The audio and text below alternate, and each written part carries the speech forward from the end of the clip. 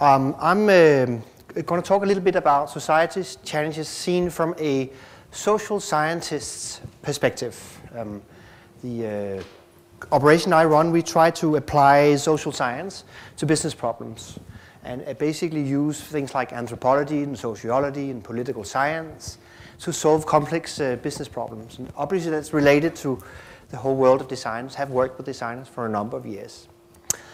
In doing that, I've discovered through around 250 projects we've now done that there is a phenomenon that I call the blind spot, which is something that business people and also often leaders in the public sector have, which is a certain piece of the world that you definitely cannot see because you're so biased towards a specific solution.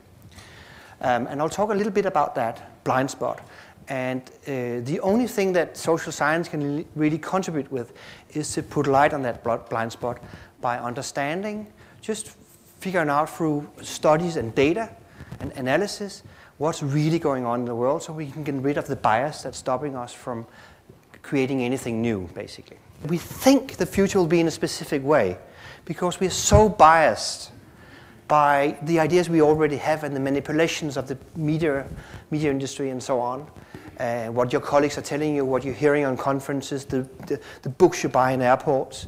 They're all telling you a story, and that's probably not how the future is going to look. Through various works with especially CEOs, I discovered there are a number of blind spots that are very, very big at the moment.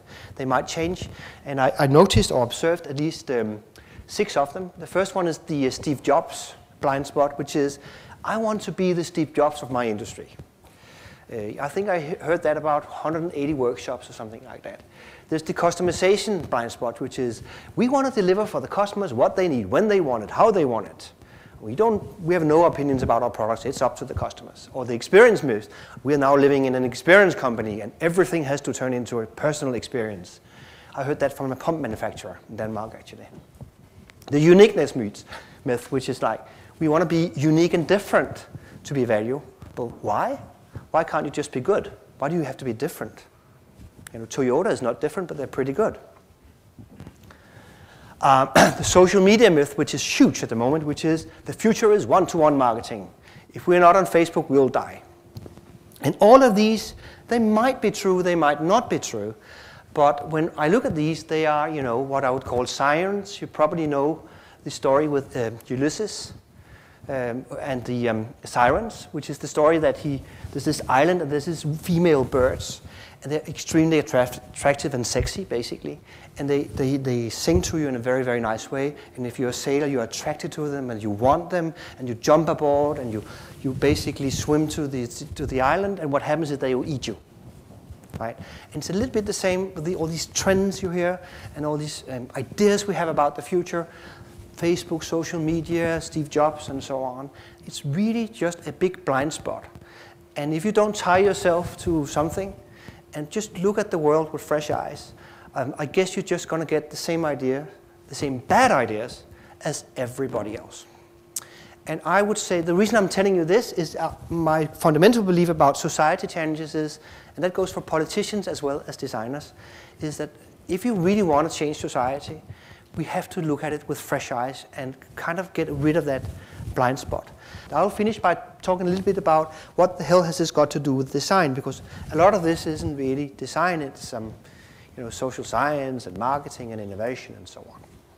And thinking about, there's something that's irritating me, which is the movement that says design is going to change the world. Hell no, it's not going to change the world. That's a big lie. Design can contribute. But to think that, the nuclear plant that just exploded in Japan, that we can send a couple of designers from Denmark that can do Arne Jacobsen chairs to help with that, I don't think so. So does that mean that design doesn't matter? Not at all. Not at all. So I thought about this and said, what is really my thinking? This is an early hypothesis. It might be wrong.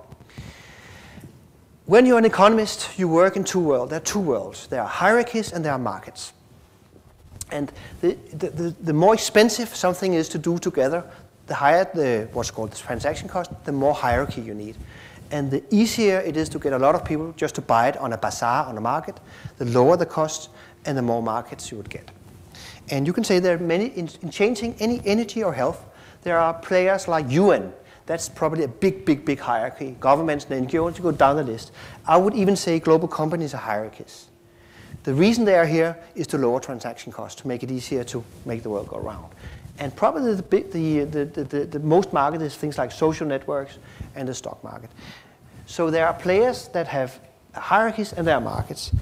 And then there are also different ways to approach world problems. So when people meet for climate conferences, for example, they talk. When, Dong, for example, or Adidas build something concrete, they act.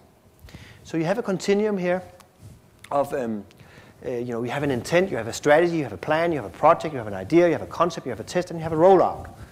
And if you put these two axes together, you have hierarchies and markets and talk and act. So where does this put design? Well, I think not in these three places. I don't think designers should help hierarchies to talk. And I don't think designers should help hierarchies to act. Or maybe they actually should. So the idea here is to say, I actually think, when I think about where design is really powerful, is when you can help companies like Adidas and Dong to take their highbrow strategies and make them real. Prototype them, test them, materialize them.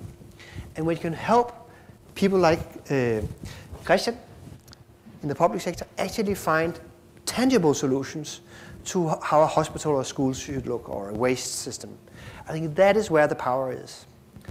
And a little example of this, and then I'll end, is if you take something like transport in Paris, for example. You have these four situations. You have the EU has a roadmap for how low carbon Europe should look, and what that means for cities. Then you have the city of Paris that has a politics for how the city should look. Then you have companies like Renault that now says that environment is core of their strategy. But who is going to create a practical solution to this? The guys that made these bikes. That are fantastic. Service design project, executed wonderfully, very thoughtful, and very clever thought out. I don't know if you've tried it, but it's a wonderful system. Personally, that's when I get really proud of designers. That is when you actually make things work, as opposed to talk. So my main message is talk less and act more, basically. So basically, just finish up here, Chris. Sorry about it. I don't know if I've overdone it. Okay.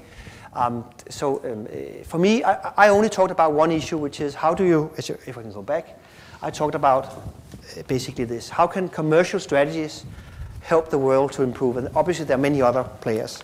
But I think there is a big commercial opportunity for most companies to work with things like waste and climate change and so on.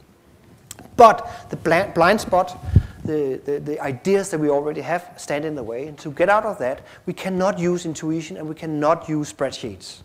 We need to use something else, which is human inquiry, understanding humans. So if you study the world with real eyes, I've experienced myself many times, how they can kind of all of a sudden give you a new idea about what you're all about. And then, once you have that new idea, you need to act. And that's where I think design can be a really powerful tool to help both strategists and policymakers improve the world. How do you actually measure your success? How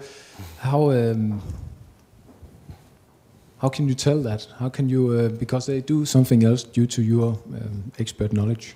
Right. I'm quite interested in the relationship between social science and designers, because I worked in Philips and it could be fraught or it could be wonderful, like most relationships. Maybe you just talk around that too. Okay, there you go. On the first one, how do you measure success? It's the way we think about this is that when we work with these problems, we look at them as big mysteries. So we have no clue what's going to come out. So it's very difficult to measure success. So the success is, do we solve the mystery? Then that becomes what's, a system of thought that can be implemented in a company as a strategy. And what we then measure is, can this company then build that into an algorithm that can be produced again and again and again? And that's success. So basically it is, can the company take some of these insights and use them for many years and even change their processes to do things better over years and years again? That's one way to measure it. In very commercial companies like Adidas, we have in our contract metrics for market success. for example, market share measures and so on, and we even paid for it. So, for example, 50% of the fee will be success fee, for example, for scientists, which I learned, no, they cannot. Because you need theory, and you need training, and you need, so we basically retrained those. And then we thought, social scientists can be designers, and I discovered, no, they cannot, they're lousy. Like, their ideas are not good. And they always come home from the field and say, the world is so complicated. and that's not good. So we trained them to think much more in business terms and much less in design. So my social science, my anthropologist, I basically trained them to be extremely commercial and let the ideas generation and the solutions part be done by the designers. They do go out to the field to get the insights and so on, but my experience is just that at some point you have to retrain them and they have to choose career. Am I a social scientist or am I more a designer that does, and there's no hierarchy in that, by the way. Some of our most well-paid people are designers, so yeah.